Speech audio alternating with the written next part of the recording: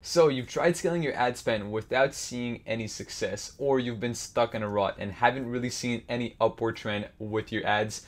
Well, I may have a fairly simple solution for you called UGC. UGC stands for user generated content, which is content such as videos and photos generated for you by your customers, influencers, or brand ambassadors. Today's video will be pretty short and straightforward, so stay tuned to learn how you can utilize UGC to really help you with your Facebook ads strategy. If you're new to the channel, my name is Justin and I'm the founder of Wizo Media, an e-commerce marketing agency specializing in growth strategies for e-commerce businesses.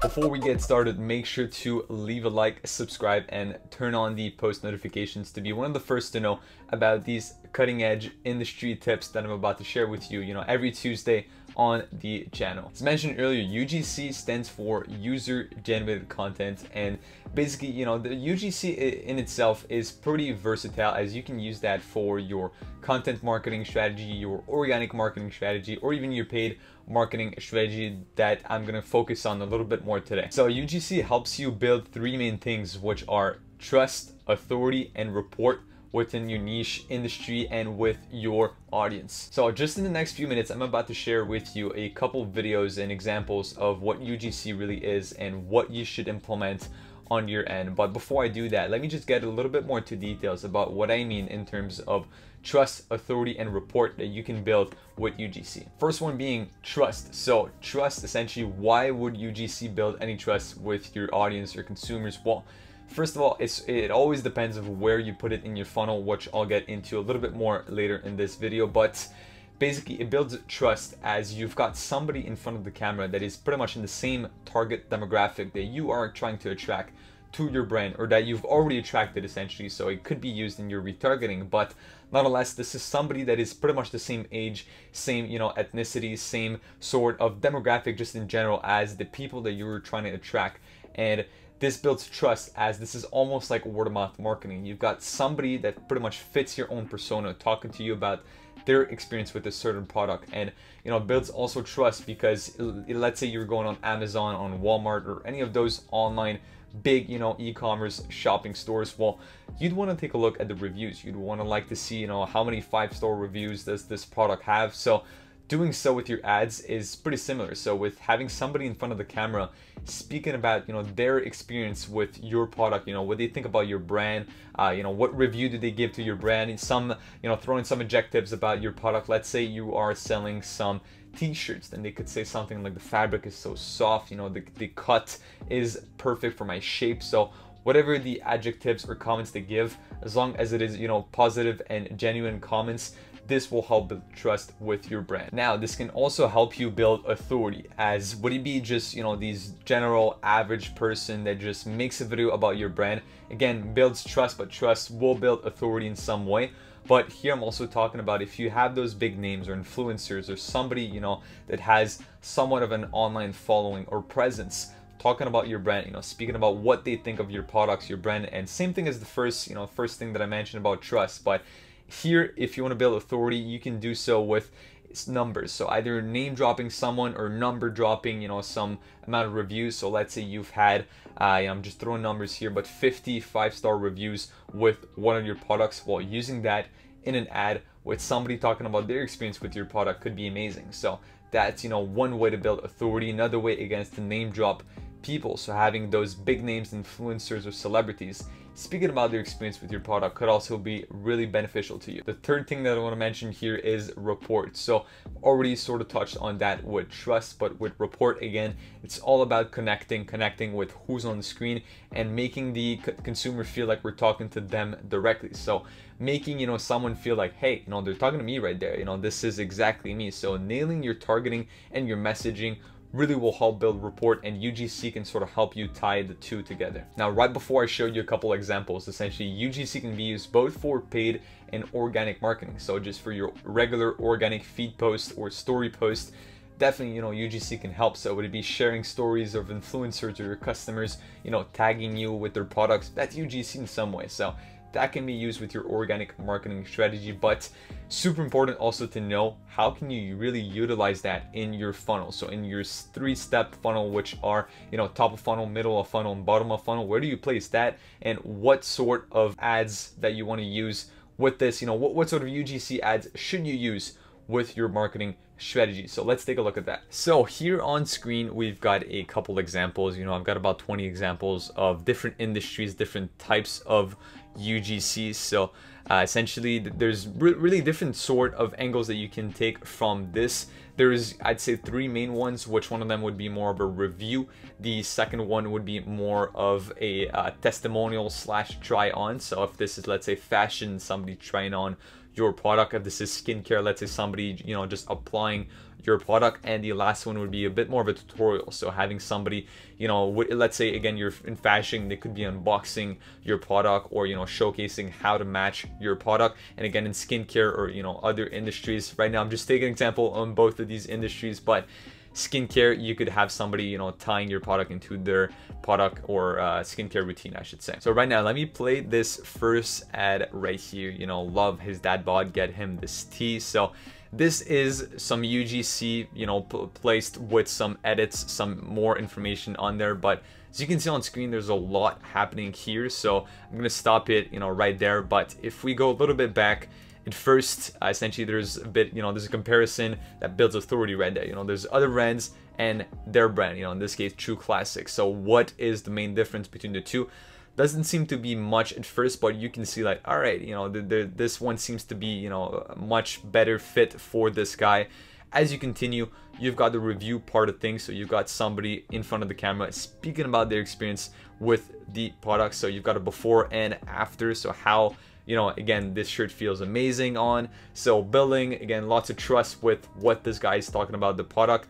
And also here, basically, they're giving the audience a call to action. So get 30% off select packs. Now, as I continue here, essentially, they've got the other perspective. So having a woman, talking about her experience with her husband, who was complaining about t-shirts, and now how she likes him with this new t-shirt, and how her husband realized that, he looked so much better with this new t-shirt. So they're using many perspectives. So this ad is, again, super versatile. It can be used for different audiences. They could potentially target the husband themselves, or, the men themselves that would benefit from these products, or the wives and girlfriends that could potentially, want to buy this product for their boyfriends. So if we let the video continue, strong call to action again at the end, get 30% off. There, essentially, here there's a little arrow that on Facebook that would lead you to the call to action. So this would emphasize the call to action for people to click, showcasing a bunch of different products and some benefits here. So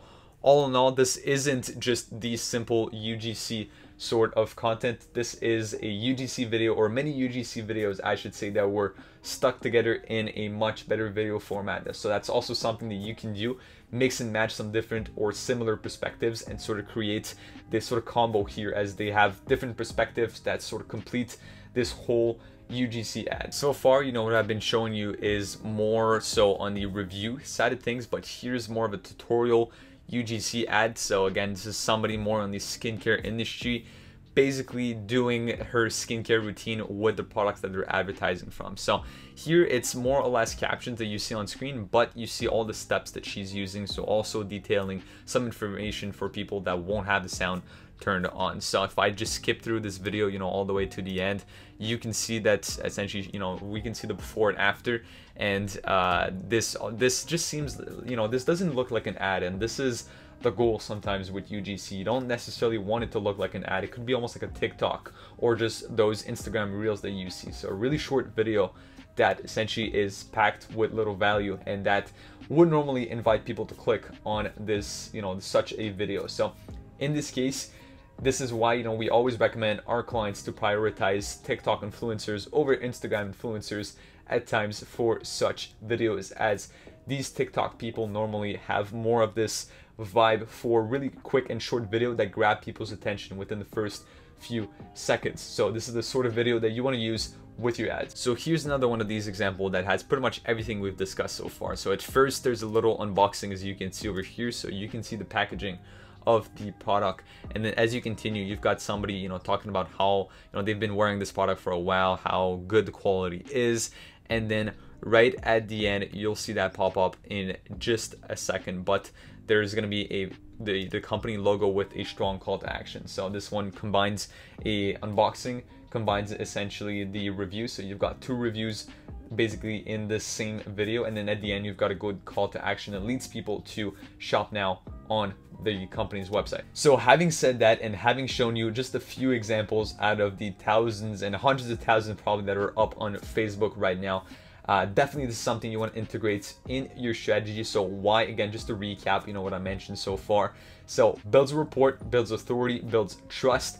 Many angles that you can cover. You know, you can sort of go on this review side of things. You can go more, you can stitch actually a couple reviews together and make this more of a clean video version, but this really doesn't have to be complicated. You know, it could be something shot with an iPhone with captions added later on. It could be as simple as that. So no need to go over the board with those expensive cameras and expensive, you know, video editors.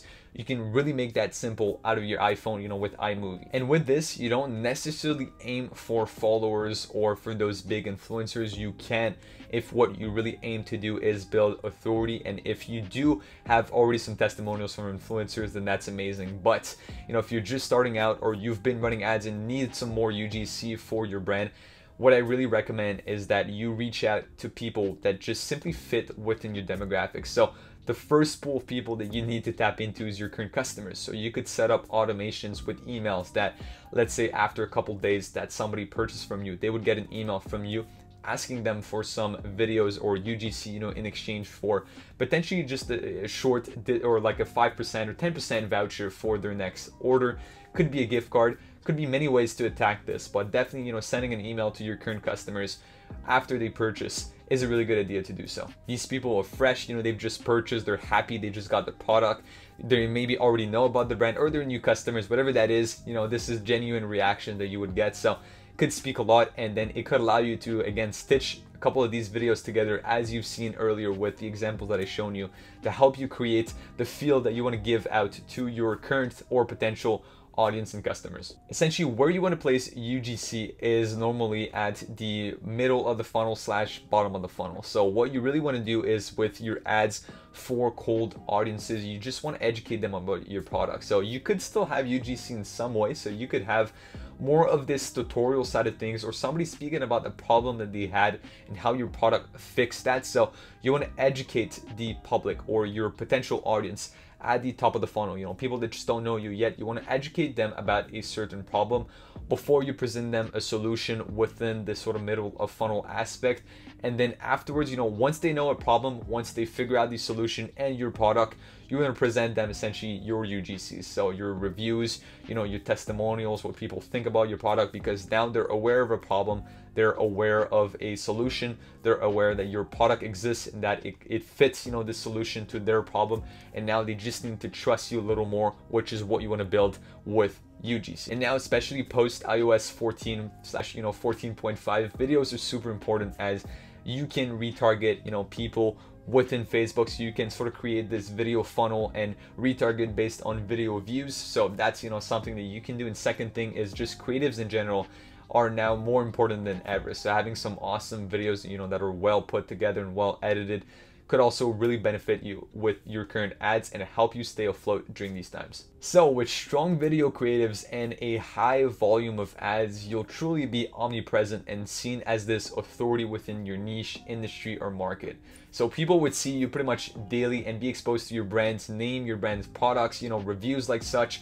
So definitely you'd create this sort of whole and complete solution for your customers. You know, with the report that you would have built during this phase, you should definitely see an increase in click-through rate with your ads, and should stay above, you know, 1.5 to 2% based on those UGC ads, as they tend to have lots of interaction. Now, if you're unsure about the best Facebook ads strategy for your e-commerce business, or have already been running Facebook ads and want to take that to the next level, then I'd invite you to click on the first link in the description down below and book in a really short demo call with myself where, you know, we can see if you'd be a good fit for our e-commerce marketing program. As I mentioned earlier, you know, we run an e-commerce marketing agency, so we specialize within such strategies discussed in this video. On that note, make sure you check out other videos on the channel about some other useful marketing tips, and I'll see you guys in next week's video.